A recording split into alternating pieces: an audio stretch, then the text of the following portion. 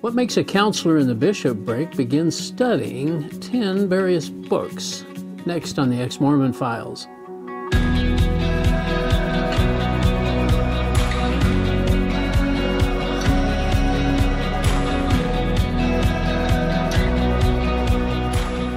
Hi, and welcome to another episode of the Ex-Mormon Files. Last time we got deep into meeting and enjoying Stephen Farrell's story, and appreciate you coming back for another visit here. And, happy to be here. Thank you for having me. And we were ending up where you had gone online and found 10 books that Mormons shouldn't read.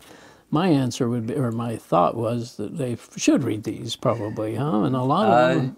I wouldn't recommend it unless you're prepared to go through a faith crisis.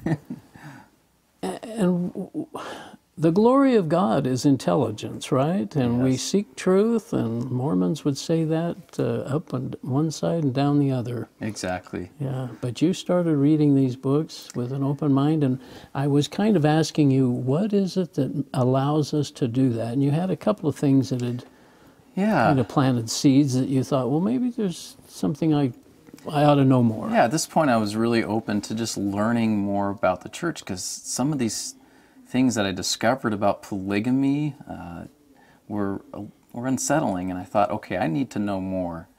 And when I came across all these books that when you read who wrote them, they're LDS historians, Yeah, you mentioned Rough Stone Rolling, or you didn't mention it, but we talked about it during the break. Yeah, so Rough Stone Rolling, it's written by an LDS historian, a church patriarch. And Grant Palmer was an institute director. Well, that's why I felt like I could read that, because it was written by somebody that, would be on my side. Exactly. And be honest, I guess, and objective.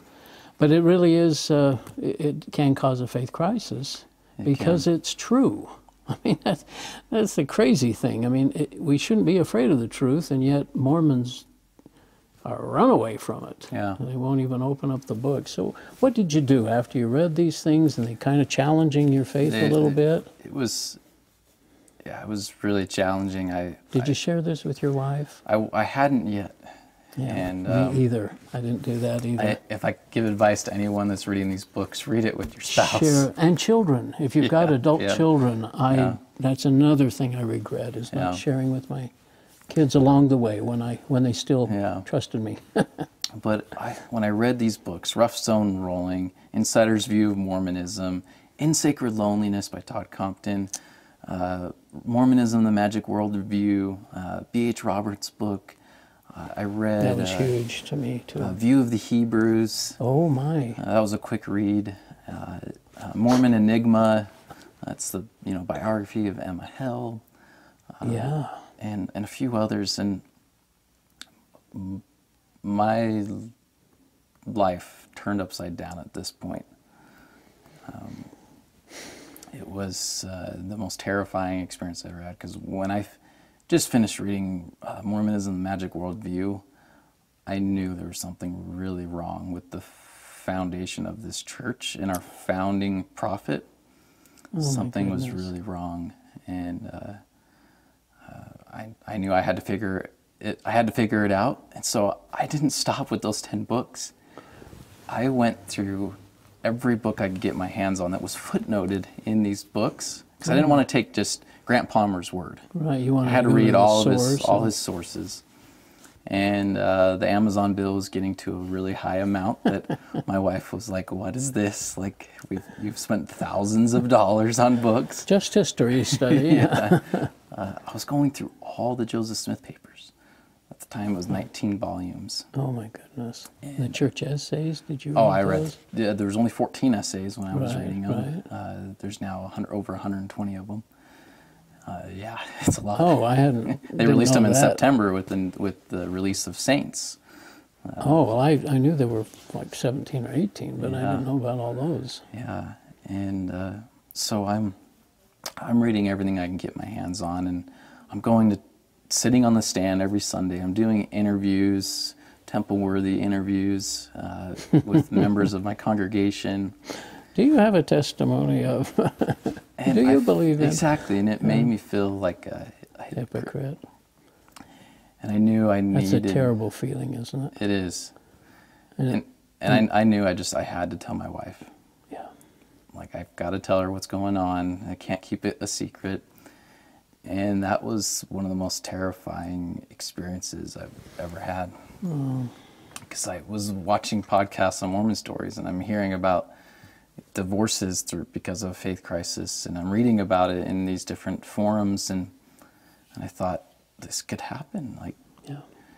And so I thought I'd just keep it really simple at first. I didn't tell her I didn't believe. I just said, hey, I was reading the Journals of Discourse. Have you ever heard of that? Did you know? And here's some really interesting facts. And I'm talking about, all these Brigham Young quotes and Heber C. Kimball and Pratt. And they're all very sexist type of comments and belief systems. And my wife was like, okay, that's enough. I don't want to hear any more of it. And so I put it aside. Even that stuff Yeah. they just She didn't want to hear it. Yeah. Not unusual. Yeah. I mean, and so I thought, okay. I waited a couple more weeks, and I'm gonna try again. And this time, another little tidbit out there. Yeah. This time I bring up some of the church essays, Blacks in the Priesthood, and Things the church has written. Yeah. And polygamy, like the church is admitting that Joseph Acknowledge. Smith had all these wives, that he married women that have living husbands, and that there was possible sexual relations. And I told my wife that I'm really struggling with these things. I'm struggling with my testimony. And my sweet wife, we look back at it now, like, I can't believe this, but she asked me if I was sinning. And You've got to be doing something wrong. yeah, and that was really hard for me to hear that, because no, I'm not sinning. I'm reading church history. I'm not sinning. And she goes, you're being misled by the devil. Like, just knock it off. And Yeah, what is that logic? It just escapes me now, but... And I sobbed. I just, at that point, I said, you know what? Like, internally, I told myself, I'm just going to be a closeted ex-Mormon the rest of my life. And I'm going to have to live in this belief system to stay in my marriage. Yeah. And I was prepared to do that. Kids? How many kids? Yeah, I got two kids, boy and a girl. Kids. Both under 4. Temple marriage and all that. Yeah, and so I didn't want to back down yet. I wanted to try again with my wife. I'm glad I did. I said, read this book. It summarizes some of the major truth claims and talks about it from an LDS CES director, or a institute director. Grant Palmer's Insider to Mormonism. Really great book. Summarizes those truth claims, breaks it down, easy to read. And my wife was like, no. So I put it on her nightstand. She took it off. I put it back on. Did this nightly. And we're having a really rough time. She calls her best friend that is also LDS, but she has been inactive for years after a tragic accident with her parents, where she lost her parents. Oh. And so my wife is telling her, like, she's really worried about me and doesn't know what to do. It's causing a lot of contention. And he keeps trying to get me to read this book. I don't want to read it. And she goes, well, Courtney, I've had some of the same struggles. Oh, she's like, really? What a blessing. Yeah. And she's like, why don't we read the book together? Oh, my goodness. And I'm like, and I have no idea this is going on. And I come home one day from work, and my wife is like, I'm done. And I'm like, what? You're done with what? Like, with you? Like, what's going on? I don't know what you're done with. And she's like, I've read halfway through this book, and I'm just shocked. And she's like, so tell me more about the church essays. And so we just like deep dive into this stuff. Really? Yeah. Oh, praise God. Isn't that's fantastic. Yeah. I mean, it can turn out so differently, but what a blessing that it was. old friend was. It was a blessing to have her friend. Yeah. You know. Kind of give her a little, like, would support her and say, let's read it together. Like, yeah. It's amazing that, you don't always want to listen to your spouse, but if your friend brings it up, okay, let's do it. A little confirmation there or something. But. Yeah. And so that's where the real fun began. That's where a lot of challenges started happening. And so you tell us what happened in your transition here. So what'd you do? So after that, after we were done, we had a little celebration, and we're like, what's next? Yeah. And this was right before conference weekend in April. Of which year? 2018. Just last year. Yeah. And I'm going to call the bishop, Courtney, or I'm going to tell him that we're done. I'm going to resign from the bishopric and move on with our life. Yeah. And so I did that. Bishop met with me the very next day, and he's in my house. We're talking about my faith crisis, and he's not trying to understand. There's no word of prayer. There's no inspiration from this man of God. Like, it's just condemnation. And he condemns us in our own home that it's going to destroy our family, our marriage. Everything that we've ever been working for in our lives will be gone if I don't turn from this path of, trying to ask all the wrong questions about the church. That I just need to repent. And if I just sought my answers from God, that everything would be fine. And I'm like, no, you don't understand. I've been praying through this whole process. I've been talking to God, like, as I'm reading these books. Like, there's something wrong here, and there's no good answer. And sadly, he knows probably very little of what you've been studying. Not that it sounds like you've studied so much, even more than I did, but he doesn't even know the basics of the problems, Didn't does even know he? the church essays. No. Didn't know they existed. No. And so that was really hard, because there was no inspiration in this conversation from a leader. Just condemnation. Yeah, just condemnation. And yeah. so I then meet with my stake presidency. I thought I was just meeting with my stake president. I get in there, and it's the whole presidency. The whole presidency. I go, okay, intimidating, I know where this is going. And now this is to be released. Because so first counselor, exactly. A counselor is a state calling. Exactly. So you had to go before them and ask to be released. Exactly. And it turned into a 3-hour conversation. And I told him, I'm really sorry. This is coming from left field. Like, this is months of agony and anguish and research, and I'm trying to summarize it over a short conversation. Which is very hard to do. It's really hard. Yeah.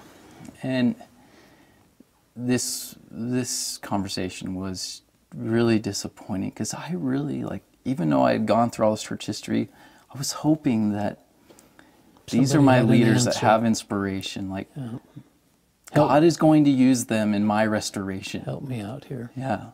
And God didn't use them in my restoration. They had no idea what God was going to do in my restoration. And my stake presidency told me to just stop researching for 6 months, and all my answers would just come. And I thought, that doesn't make any sense. Stop studying for 6 months, and all my answers would come. Oh boy. And I'm like, no, I've tried that for 30 years. And one of the counselors of the stake presidency said, Stephen, if you keep researching church history, if you keep going down this path, you're going to end up in prison for 15 years. And I'm like, what? What? 15 years? And he's like, it's a slippery slope. He said, I had a brother that started researching church history, and then he turned to drugs and oh my goodness, went to prison. And I'm like, I don't even know how to answer. That is just so disrespectful. Yeah. And dear. Yeah, and so I talked to the stake president about the issues. It's not very uplifting. It's for not. Sure. Yeah. And he's like, yeah, I read the polygamy essay. I got about halfway down. I thought, the experts have figured this out. I don't need to read the rest, and I haven't looked at it since. Yeah. I'm like, great. The thinking's been done. Yeah. So I leave that meeting. They're going to release me. But the really sad part about that meeting is I've been in this ward for years. I've built up great relationships. I've loved the congregation. So many good friends. So much service, blood, sweat, and tears. And he asks me not to come back to the ward for a couple months as they sort this out. They sort it out. Yeah, like I'm contagious. My apostasy is going to be contagious. And I said to him, that's exactly what I pictured Christ saying. Thank you. And then he goes, well, you can come to my ward. I'm like, no, thank you. And that was a good response on your part. well, it's just how I felt. That's so sad. Like, yeah, Christ's lost sheep. He's going to tell them to stay lost. Stay out there for a few months. I'm not going to come get you. I'm sorry. Yeah. You're good. Oh, boy. So that's inspiration. Yeah. So I told my stake president that I'm still looking for answers. I'm still researching. I don't know where I'm going to end up after this. And later, just a week later, Area 70 reaches out and says, "Hey, let's meet. I'd like to talk about your faith crisis." And the stake president maybe had talked to him. Or? Now, is this the church historian that you talked to? Not yet. Yeah. Oh, there's another. Okay. So I politely tell the Area 70 that I'm not interested in meeting with him unless he's a church historian. Like, this is not a spiritual matter. This is a historicity matter. Oh, that's interesting. Yeah, good perspective. Yeah, because I've already tried the spiritual route. Right. Not working. Yeah. let's get some answers. Yeah, here. I just want to know why Joseph Smith had 34 wives and why he translated the Book of Mormon with his own seer stone. Help me out with that one. Yeah. And so he responds back just a few days later. He says, I've met with the leading historian on polygamy, and I'd like you to meet with him. And I thought, really? Like, okay. Yeah. And this, for me, this was like my very last shot at knowing if the church was true. Like, I was so just happy. Like, finally, like, I'm going to get answers to these hard questions. Like, yeah. I was just really happy. And so we set up this meeting. Beyond polygamy, was there some specifics that you were wanted to question him on? Yeah, I wanted to talk about all the issues in the Book of Mormon. The over 600 King James phrases in the Book of Mormon. You know, these 5 to 7 word phrases from the 1789 Bible. Yes. And you know, all the pseudepigrapha in the Book of Mormon. And the archaeology. The lack of evidence. Yeah. And so that was on the Book of Mormon. I wanted to talk about Joseph Smith's false prophecies. If he's a prophet, you know, it clearly states in Deuteronomy 22. You know, if a prophet prophesies and it's wrong, he's a false prophet, you should kill him. Like, I was like, okay, like, why does he have so many false prophecies? And polygamy was a big one, and the seer stone use. Okay, so you were kind of armed with these questions. And yeah, I read so much. I just was like, I need help understanding these things because they're killing me on the inside. And there's got to be a logical there has to be a good explanation. Yeah, especially from a church historian. Yeah. So I meet with this historian. I'm okay saying his name. He's met. It's pretty interesting. He's met with a lot of people just like me that have gone through a faith transition. And how does he stay grounded, I wonder? But anyway. Yeah. I wouldn't say his name unless you really want to. Well, his name's Brian Hells. Okay. And he's written the huge volume set on polygamy. Okay. His wife and himself sat down with me for almost 3 hours, and they were so kind, so understanding, zero judgment. Oh, wonderful. I mean, they are the most wonderful people I've ever met in my life. They were so welcoming, and which I really appreciated, because I didn't get that from my stake presidency or my bishop. And I asked him all the questions, right, about polygamy, about the seer stone. I ask him the questions on, the false prophecies, and he gives me a lot of answers. All the same answers that I found on Fair Mormon, which weren't very good. They're just, well, it could be this. Maybe it's not. That person was an apostate, so we can't trust his source. Yeah. This person, joined the RLDS church, so we can't trust that person. And so it was really hard to get, like, a really good answer that I could go home with and say, honey, the church is true. Like, we figured out these things. Yeah, it's all cleared up. Yeah, it's all cleared up. False alarm. Let's go back. And so at the end of that meeting, I had a bigger hole in my testimony. In fact, it was gone at that point. And I went into that meeting really hoping that I could get some sort of answer that would help me just stay and keep working towards it. I kind of, when I met also with a church historian, I just felt these, I call them stretched answers, you know, they're just kind of taking little bits of information and trying to cover all of the problems with these stretched explanations that really don't hold up. They don't. They just domino down and They don't hold up. Well, I know you're still in a period of rediscovery or discovering. You've said that. Yes. And I'm not sure what that means exactly. Explain that to us. You know, after we took off the blinders of Mormonism, we were hurt. Again, all the bad news, as I call it. I felt betrayed. Yeah.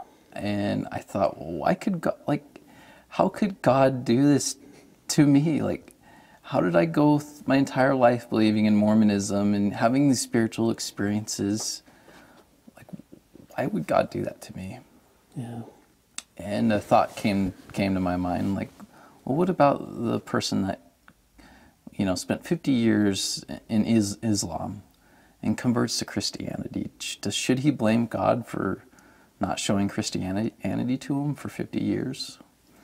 You know, it's just the culture that we live in and the geographic areas that we live in. It's just what it is. Yeah. And it's in God's timing. Now that you probably appreciate that more, but and maybe you wouldn't have accepted earlier on, or you know, you just never know. It's hard to say. Yeah. And I attribute Mormonism to helping me find Christ, but it just took a long time. But yeah, so now, because I felt betrayed, I didn't know what I believed at that point. And it's been a really exciting process to try to rediscover our beliefs with no blinders, no expectations. You know, we're just out there learning. Trusting Jesus and...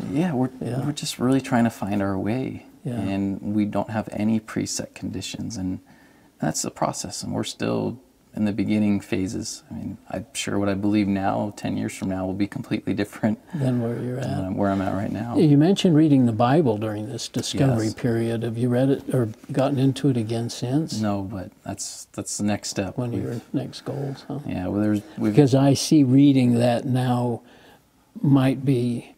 Now I remember what it is. When I ask people about Jesus, I never ask them about Paul. Did you ever understand Paul at all? In what? In Mormonism. In Mormonism? Did you ever understand his being an apostle to the Gentiles, and he had the gospel of grace that he was teaching? Oh, yeah, he took the gospel to the Gentiles. You understood that as LDS? I mean, the basic, okay. you know, things you learn, but not... So what I'm saying now is, as you read the Bible, you'll read those scriptures of Paul and even the Old Testament, even the words of Jesus, some of them, but just you'll see those now in a different light than you ever did before. Yeah. Because they all of a sudden talking about grace. We didn't understand grace Mormons don't understand grace, do they? No, well, I read the New Testament with the Mormon goggles. Exactly. That's I have no idea what it looks like outside of that. It'll be exciting. I'm that excited for to sure. read it. Yeah. Because and I had my missionary Bible. I went back and looked at my missionary Bible because I'd gone through that a couple of times.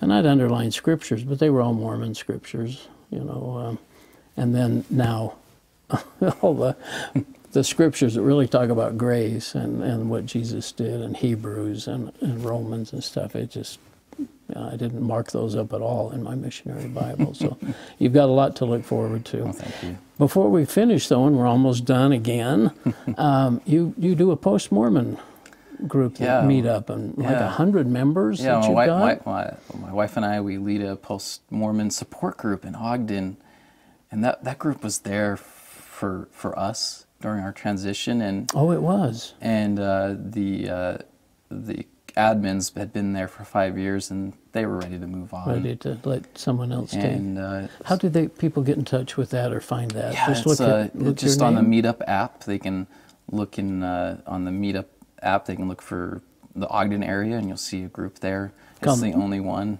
Just Post-Mormon. Post-Mormon. On Facebook, it's Post-Mo, Ogden Post-Mo. Okay. And YouTube or something? Yeah, I have a history channel, History of the LDS Saints, where I've talked about books like Rough Stone Rolling and the New Saints book, and I talk about all of the issues or the facts the church is actually promoting and talking about now that used to be anti-Mormon. Yeah, that used to be anti-Mormon. Yeah. Isn't that true? It's crazy, isn't it? They're trying to become more transparent. Yeah, and I think they're trying to, like they said, inoculate the youth. Yeah, it's a very whitewashed, watered-down version, right, especially the Saints. But if you read the footnotes and the 120 essays that were published behind the book, and all of it's pretty clear what's going on. Yeah. I mean, you understand the history at that point. Well, Stephen, I admire your courage, and I'm grateful that you're at this point in your life, and a young life it is. You've got many years ahead, and your wife is coming along with you. Yes, yes, that's the best wonderful. That is wonderful. So I give you just the last couple of minutes. Anything you want to say to family, friends, and share your? Yeah, I love my family, and I know it's been a hard transition for them. Yeah. They haven't been able to experience what I've been experiencing. They've got the news out of left field, and it's been hard on them, and it's been hard on a relationship. But I know that we'll all find some common ground, and outside of the church, and those of you that are still looking and trying to find truth out there, if it's Mormonism or not, I'm sure you can find truth in lots of religions, and if you're studying church history, it'll be quite a process. It'll be an emotional roller coaster, but it'll be worth it in the end to find what truth really is. That's excellent. I did have a son who asked me about coming back, and I said, "Come back to what exactly?" I felt like you did in so many ways, being a hypocrite. Yeah. Just, I knew one thing, and I couldn't act differently. So yeah, exactly. That takes a lot of courage, though, to come out of the bishopric and it takes a lot of courage for anyone to go against the cultural norms and the religion they grew up in, especially in Utah. And it's one of the hardest things any of us can go through. Because you're admitting that you've been deceived, which isn't easy to do. And you're admitting that, but I think it's that humbling part that allows us to be grateful to Jesus for what he did for us that we couldn't do for ourselves. We start realizing this gift of grace that we just never understood as Mormons. So we certainly need it. Stephen, thank you so much. I appreciate you coming and sharing, and we'll see you next time on the Ex-Mormon Files.